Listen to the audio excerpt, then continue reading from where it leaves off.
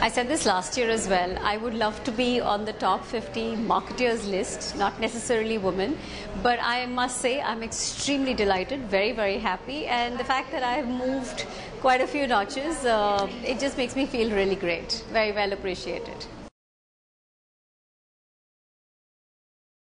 It is, because I think the more you understand, the more you can empathize and therefore take a decision always helps, rather than just taking a one-sided, very objective, very rational approach to business. So I do think it brings in an element, and I think we have a flair when it comes to emotional intelligence.